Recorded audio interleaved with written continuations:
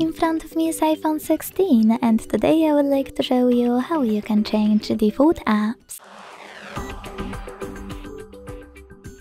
Begin by opening App Store and downloading new app that you wish to use as your default one. In my case, Chrome browser.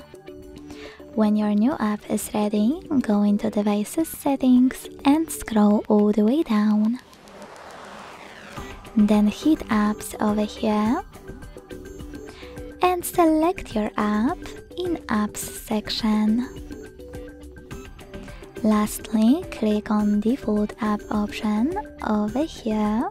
It's only available in apps that can be set as new defaults.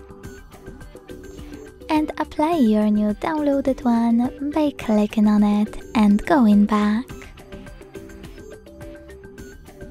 Thanks so much for watching. If you enjoyed this video, don't forget to leave a like, comment and subscribe. Bye!